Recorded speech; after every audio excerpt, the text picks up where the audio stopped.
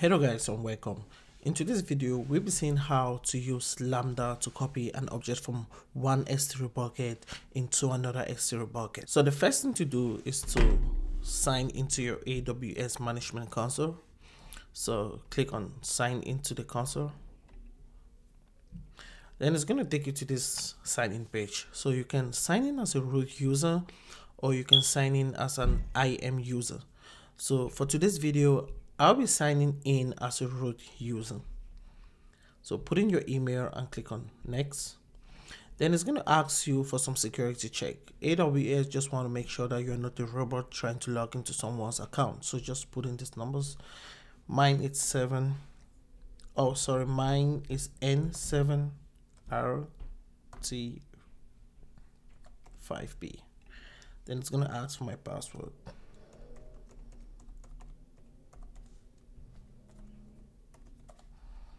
Hit enter. As you can see, now I'm in my AWS management console, and if you are following along with me, you should also be in your AWS management console. Now that we are in our AWS management console, the next thing to do is to create two buckets. Let me take you to this diagram right here. As you can see, we have to create two buckets. One bucket is going to be the source. The source bucket is where we would put the object in it. And when we put our object in the source bucket, that object a Lambda function will be triggered and is going to make a copy of that object into another S3 bucket without us having to manually upload that object into another S3 bucket. So we need two buckets for this tutorial. The first bucket is the source bucket where we put in the object. The second bucket is the destination bucket where the object will be copied into. I'm not explaining it a lot, does not make sense. Let's go do it. So I want you to go back to AWS management console. And I want you to click on S3 right here. In case you don't find S3 right there, you can click on services, click on storage, and you'll have S3. Or just type S3. Click on S3. So now that we find our serve on the S3 dashboard, we have to create two buckets. So click on create bucket and it's going to ask you for a bucket name. Remember, S3 bucket names are globally unique. So mine will be demo source bucket Emmanuel. Then I'll leave everything as default and I'll click on create bucket. So this is my source bucket. This is where I'll put the object into. Now we have to create a destination bucket. So I'll call this demo destination bucket Emmanuel. I know my bucket names are too long. If you can make your bucket names shorter, that's fine. So leave everything as default again and click on create bucket. So now we have our two buckets. We have this two bucket right here. We have a source bucket and we have a destination bucket. Now that our two S3 buckets have been created, it's time for us to create an IM role. So let me go back to this drawing board right here. In order for Lambda to communicate with this S3 bucket or with our S3 bucket, we need to put an IM role in between this bucket. So let me just put it right there. Let me put this one right there. So Lambda is going to communicate with this bucket, and Lambda is going to communicate with this bucket, and this bucket will communicate with Lambda in return, right? In order for this to happen, in order for this communication to happen, we need to put what they call an IM. We need to use IM role. Let me see if I can find it. Is this one right here? So we need to put an IM role in between these services in order for them to effectively communicate with one another. So this guy will be linked to this guy. I don't know if this diagram makes any sense, but I'm not showing it. And this guy will be linked to this guy, and this other guy right here will be linked to this guy. So IM stands for Identity and Access Management. It's a service on AWS that allows resources to communicate with one another, to talk to one another, or to do things to one another. So if I want Lambda to talk to my S3 bucket, my two S3 bucket, I need an IM role in between these services. So let's go back. Let's do the rest of the talking, and let's go back and do some practical. So go back to your S3 management console, and I want you to look for IM, because we want to create this. We want to make it possible for all these services to talk to one another, for all these are resources to talk to one another. So go back and type IM, click on IM, and the first thing we want to do is to create a policy. Click on policies, click on create policy, and I want you to paste this. I want you to choose Jijong, and I want you to remove everything and paste this in here. So I will add this policy in the description below. So as you can see, here we have the version, the statement, the effect is allow, and the action is get object, right? And we're getting object from our source bucket. So just open this right here,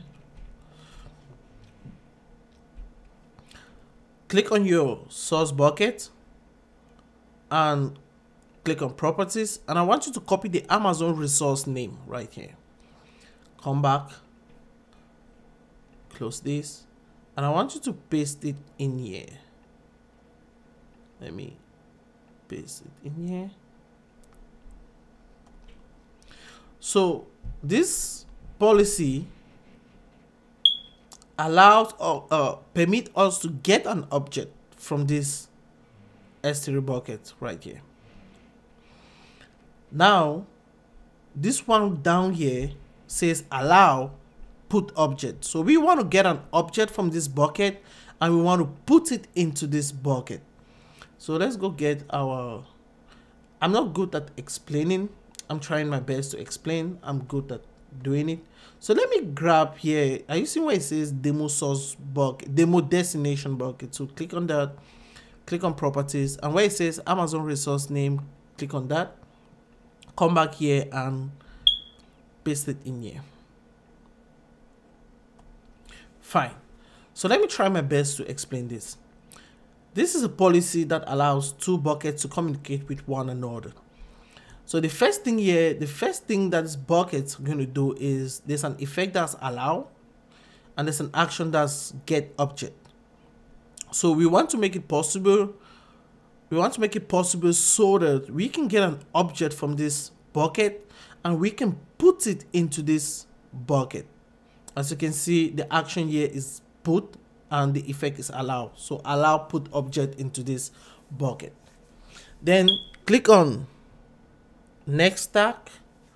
Then I'm not going to add a tag. Just click on review. I'll give my policy a name. I'll say get and put policy. I won't give it a description. You can give it a description if you want to. Then I'll click on create policy. So our policy has been created. Now let's go create a role. So I'll click on role, create a role, and it's going to ask me to select the type of trusted entity. I'll select AWS service, and that will be for Lambda, and I'll click on add permission. Then the next thing I want to do is to attach that policy we just created to our role. So just attach the policy. It was get, right here, get and put policy. Click on that, click on tag, click on review. I'll give this a name, Lambda S3 objects, right there. Then I'll click on create role. Now our role has been created. Now that our buckets have been created, our 2 buckets have been created, our role has been created. I think I used the wrong one. Let me just cut this, and I think I should use this one right here. Yeah, it's this one right here.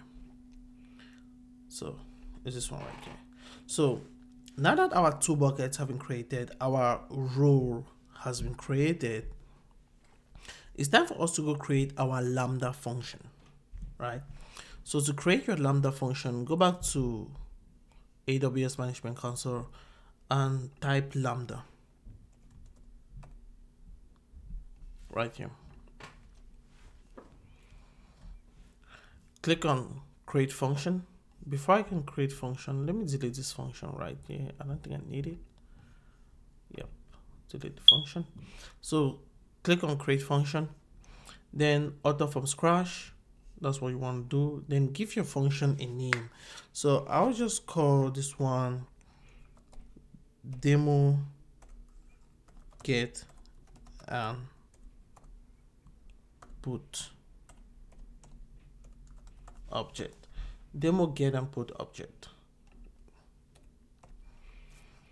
Then it's going to ask you to choose a runtime. Node.js is fine. Then under permissions, I want you to expand where it says change default execution role. Expand that. And under execution role, I want you to change from create a new role with basic Lambda permissions to use an existing role. So click on use an existing role, click on this drop down and choose that role. I think the role we created was Lambda S3 objects right there, and click on create function. Now our function has been created. What I want you to do, is to, let me copy the code.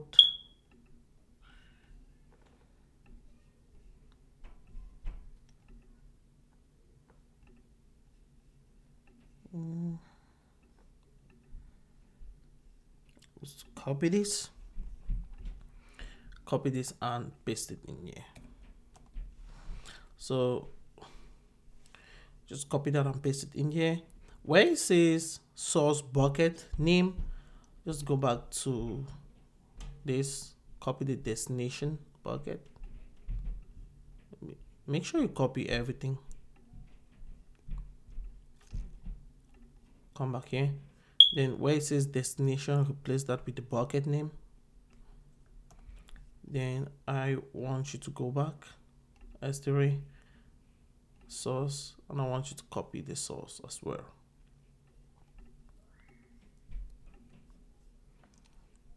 And I want you to put it in here. And I think everything is fine. The next thing I want you to do is to click on deploy. As you can see, it has been deployed successfully. Now that our Lambda function has been deployed with this code right here, let's go back to the drawing board and let me try to explain some things. So we have created these two S3 buckets. One is the source, the other one is the destination. And we have created a Lambda function. and we have used an IAM rule to link everything together. So all of these services are communicating with one another. It means when I put an object in this bucket, Lambda will copy that object into this other bucket. But in order for Lambda to copy the object into this bucket, we need to add a trigger to this Lambda, something that's going to trigger this Lambda to copy the object into this bucket. So go back to your Lambda page, click on trigger right here, add trigger. Then the trigger right here will be for S3. Click on that. Then it's going to ask you for the S3 bucket. So I want you to select your source bucket. So the source bucket right here.